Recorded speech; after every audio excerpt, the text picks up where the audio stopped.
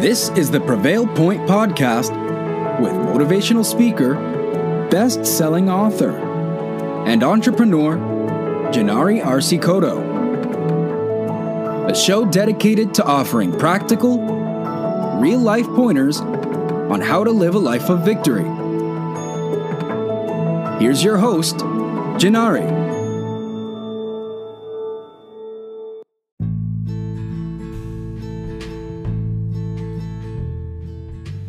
God bless everyone today. I am so excited. We are back. This is part 2 of Emotions Are Overrated.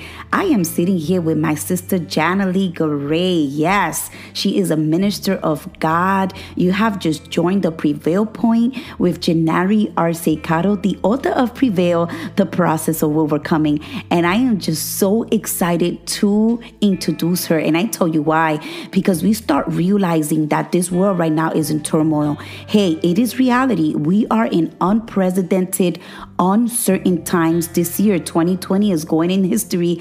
I told you guys that it will, and I know that it's going to. But we are entering 2021, and we need to realize that the same struggles that were going on this year, they're probably going to go on in 2021. And depending on the decisions that you make today, it's going to be the decisions and the outcome that you're going to have tomorrow. You still make those decisions. I know things have happened. I know people have passed away. I know it has been a year of just a lot of sadness. But a lot of times through that sadness, you have seen God. Don't lie to me. I know you've seen God through the little things. And if you haven't, open up your eyes. Open your eyes and see the greatness of God all around you. So last week, we were talking about how the devil came to destroy you, but God came to give you life abundantly. We were talking about the angel of God, literally an angel of God guarding your heart and guarding your mind. We were talking about how the battle is not yours. The battle is the Lord's. We were talking about Ephesians 6, where it says that your fight is not against flesh and blood. And we forget that, Jana, every day almost. Yes. We got to remind ourselves that the battle is not against flesh and blood. Amen. We got to remind ourselves every single day, right? Our battle is against the devil itself, is against principalities, is against all the enemies of the darkness. But we also need to realize that God is giving us the ability and all the tools that we need to overcome. So, Jana, talk a little bit about last week, and let's get into how emotions are overrated. Amen. Our struggles are not against flesh and blood, but against the rulers, against authorities, against the powers of this dark world, and against the spiritual forces of evil in the heavenly realms. This is Ephesians 6:12. And it's, we sometimes fight against each other and we fight against people, but the Bible is plainly stating that we're fighting a spiritual warfare. Yes. But God has given us the resources. God has given us the answers. He has given us the weapons. The weapons of our warfare are not carnal, for they are mighty in the pulling down of strongholds. Ooh. So we have the power to overcome. We have the weapons of God, but we have to stand, in the right place in order for God to give us that support. We have to be in obedience to His word. Yes. And I was saying last week that sometimes we are we struggle with thoughts, and we struggle with things that come into our minds because of our emotions. Yes. We get very emotional. Our soul is where we carry our emotions and we carry our feelings, and we get very especially as women. I can speak as a woman and as a mom, as a wife, that sometimes things that happen around us, we take it personal, and we take it, we get very emotional about it, and we get sad, or we get weary, and we get very depressed, But God has given us weapons because this war is not against flesh and blood. So I was reading Philippians 4:7 that said, And the peace of God, which transcends all understanding, and I know this is a verse that you use a lot in your podcast, because you have come to an understanding while you were going through anxiety and while you were going through your depression after you had the baby, and you were struggling with that, which, the Lord had also brought a revelation to me as, while I study his word, that sometimes those spirits come among us when we are in a very emotional state. Yes. So when we are in a very emotional state, like having a baby, and postpartum, we get very emotional because our bodies are going through changes and it's hormonal. Yeah. So the enemy, he finds that little, vacancy and open door, and he says, let me sneak in here. And we have to, we do understand, and I talk as a professional mental health counselor, that, it is true that there are many struggles in the mind that have to do with mental health. There are many conditions in the human body and in the human brain that take you to a certain place, and that, as humans, we struggle because we have to be able to be healthy in our minds, but we struggle in that area because of our situation at the time. Mm-hmm. So the enemy takes that moment and he tries to sneak in there, and that's when anxiety comes. That's when fear comes. It may be natural for us to be fearful, because fear gives us an indication that something is wrong. Yes. And sometimes fear takes you out of danger. Yes. But at the same time, fear can be a form that the enemy uses to take you to a place that your mind cannot come out of. Yes, like fear is false evidence appearing real. Yes. Although fear in its content is a good thing because it's going to take you out of danger. Right. But when you focus on that fear, it's false evidence appearing real. It's thinking about something that hasn't even happened yet, and living in it as it already happened. Right. And in our emotions, in our soul, we take it that far. Yes. So in our minds, I'm already dying. In my mind, I already, I had an accident. Yeah. Or in my mind, my baby died. Or in my mind, I already lost my job. So in my mind, but that's where the enemy takes it. He takes it further so that we can start believing his lies when he's putting those in our minds. But the Bible says, do not be anxious for anything, but in every situation, by prayer and petition. That's the problem. We don't pray. Yeah. Oh. We don't pray and we don't thank God. Yes. By prayer and supplication, we petition God. We thank him, in advance. We don't immediately say, woe is me. And we quickly go into this pity party. Yes, there are situations sometimes that, when you lose a loved one or when there's a, when there are real situations. Real situations in life that we have to struggle through. But what I'm saying is that some people have this as a habit. They fall into this pity party because, my boyfriend left me, or because I didn't get a job, whatever it may be. I had a fight with the family or whatever. Yeah, because they just not living right. So everything is an emotional chaos. Everything is a drama. Because they don't pray and because they don't petition God and because they don't thank God, they fall into this anxiety, this fear, this false evidence appearing real. And then they forget that the Bible says, and the peace of God, which transcends all understanding, will guard your heart. And last week I said that guard is not just a word. In the Greek, it is a being, a angelic being that's actually there, a warring angel that's there in your presence, guarding your mind from being attacked by the enemy and his devils and his demons. And he's guarding your heart, because once he has your mind, it goes into your heart. That's how sin starts. Yes. You think about it, and all of a sudden, boom, it goes into your heart, and now you're sinning. And you disobey God and whatever. Now it's rooted. Right. Yes. So what we were saying last week was, we have to, understand that God wants the best for you. And he has given you the tools. And I was saying last week, we need to pray back to God his word. Yes. Because he backs up his word. Yes. So if he said it, he will do it. He will back it up. Oh, yes, he will confirm it. Yes, he will. He would, he will give you the answer. Everything that he promised will come to pass. But there are principles that we need to follow. We need to pray. We need to, be obedient. Petition God. We need to thank him. And we need to understand that these thoughts are not ours. But look at what it says, right? In John 14:27, peace I leave with you. Like he's telling you, I'm going to leave you with this. Peace I leave with you. I leave with you. My peace I give you. That's right. I do not give to you as the world gives. Do not let your hearts be troubled. There we go again with the heart. There we go again with don't let your heart be troubled. Right. There we go again with God guarding your heart. And do not be afraid.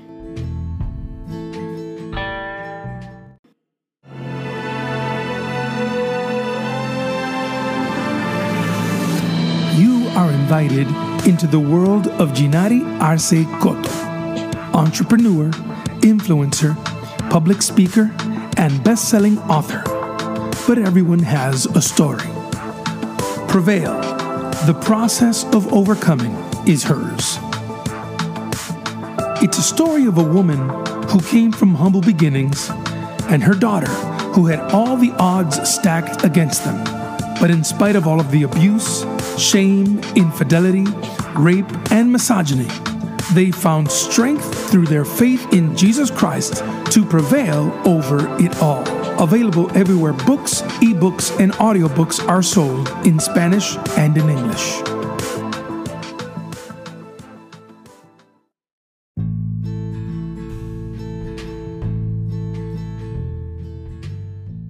Are you serious? Like, when you read these verses, Jana, you don't have no other choice but say, God, you have given me all the tools that I need in order to overcome this situation. In order for me to be able to enter into the peace of God, you have given it to me. But the struggle is, Jana, sometimes is that we say the verses, sometimes we know the verses, but we still feel the fear. We still fear the trouble in our heart. Because we say it by route. It's something you memorize and it's something that you know, or maybe you grew up in church and you just know this verse because mommy's saying it all the time, or papi is saying it all the time, and I've heard it in a sermon, but it hasn't become real to you. The word of God is alive. The word of God is alive. So if that's the Rhema word of God, it becomes alive, it becomes real. It's not just the written word, it's not just the word that was written in a book, it's not just something that someone wrote down. It is Rhema. God wants to make it alive in you. And the way this happens, could I take it a little deeper? The way this happens, right?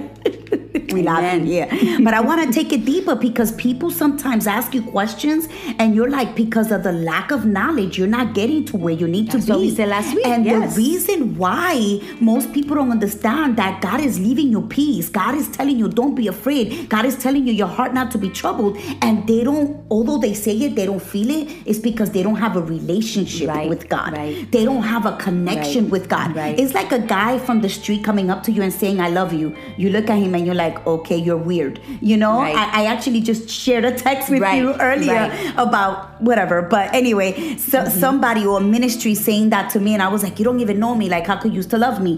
But it's almost like somebody that you don't have a relationship with you telling you that, and you don't feel it. And but if your husband is telling you that, or if you're with a boyfriend or a fiance that has intimacy with you, that takes out time to talk to you, to make you feel pretty, to make you feel loved, and then they tell you, I love you. Wow, you ready to it's another level. It's another level. You believe it. And now you feel protected.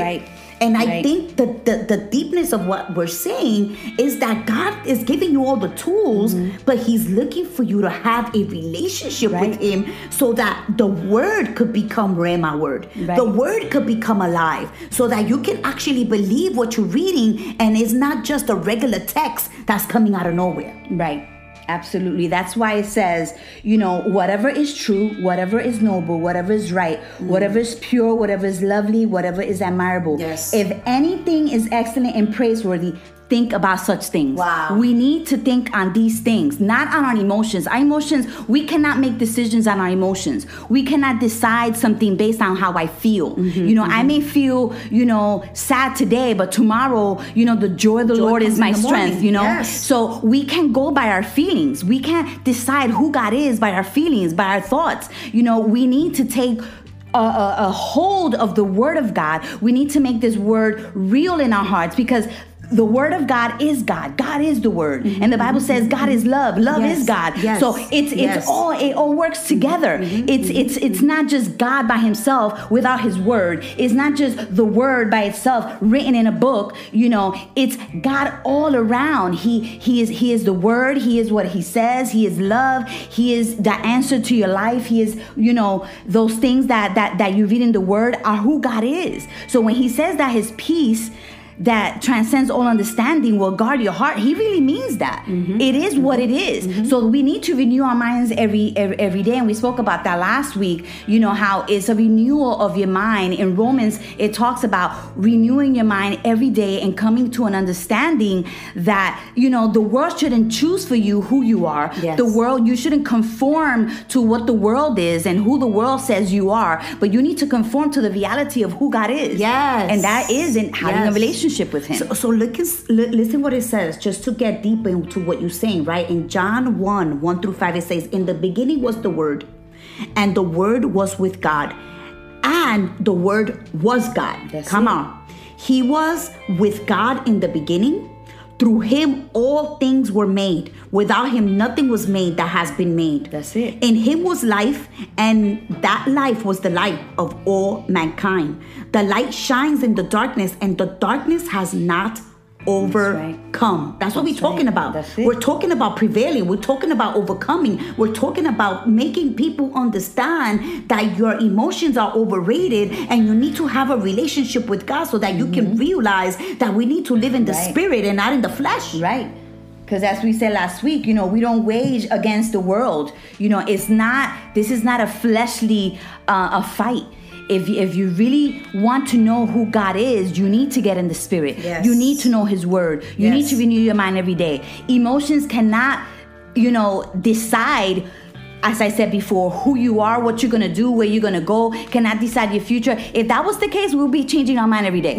Because emotions, they vary every day. Today I'm sad, tomorrow I'm okay. The next day, I don't know, I may fall back into depression because I didn't buy the shoes that I liked, or they didn't have them in the store. So we get very emotional about things, but God wants us to understand that, what the world says is not what we have to live by. We have to live by who he is. We need to understand that through obedience to God, we can see his glory and understanding and prosperity, as you have spoken about in your live yesterday. Prosperity doesn't come by thinking negative. Prosperity doesn't come by being, by going by your feelings, and how I feel today and tomorrow. It goes by a daily walk with God. It goes by a daily, it's like that word that you guys use, is a daily battle. It's a daily, I forget the word that you guys taught. No, when you're working hard and you grind, hustle. Jay says that a lot. It's a grind, it's a hustle. You got to work for it. Are you hungry? If you're hungry, you're gonna get it. So if you're hungry, if you really want to live by the word of God, you got to be hungry for it. That's not something that God can give you. No, that's something that you got to seek. It's something that you have to want. You have to want God. And it's not about feelings, because today I may not want to get up at 6 o'clock in the morning and fast. Today I may not want to read my word. Today I may not want to listen to worship. But today I know that if I don't fight the fight, the good fight of faith, like the word says, if I don't get up and grind my day and do my hustle, in the spirit, the evil day, we talked about in Ephesians 6. When the evil day comes, you're not going to be ready. You're not going to be ready. Because you don't get ready when the struggle comes. No. You already have to be ready. You have to be ready in your spirit. You have to have the word in your mouth. You have to have the word in your mind. So when your husband divorces you, or when your wife leaves you, that's not the time to let me fast. No, that's not the time, because you're weary. Your body, your mind, you're like, oh my God, I can't do this. No, you can't. But if you're having a daily fight in the spirit every day, and you're reading your word, and you know your word, and you're fasting, and you're reading, and you're listening to worship, and you're living a life right before the Lord, when the evil day comes, you're ready to fight. Because you don't fight against flesh and blood.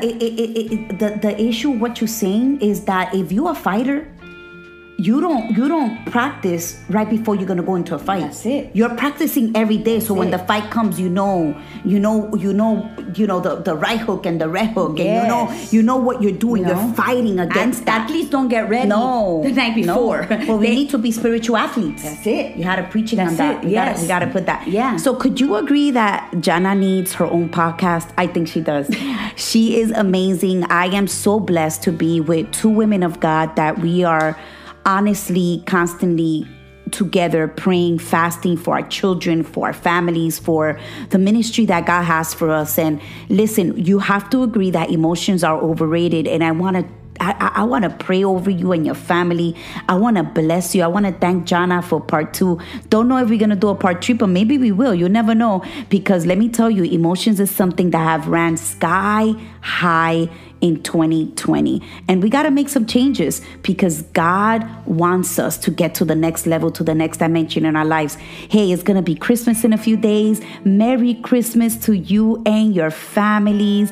I hope that you can have a good one. Hey, for us, my daughter, she is coming back. She's coming back from college, and we don't know. We don't know what the situation is. She was around some people with COVID, and we're trying to see what's going on. But we have faith, and we know she's gonna fight if that is the case.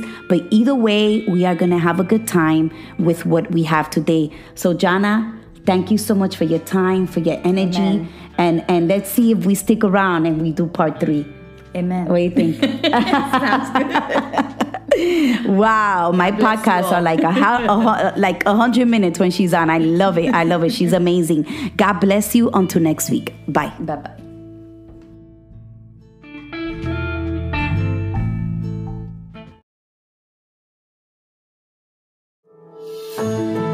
This is the Prevail Point Podcast with motivational speaker, best-selling author, and entrepreneur, Jinary Arce-Cotto. A show dedicated to offering practical, real-life pointers on how to live a life of victory. Here's your host, Jinary.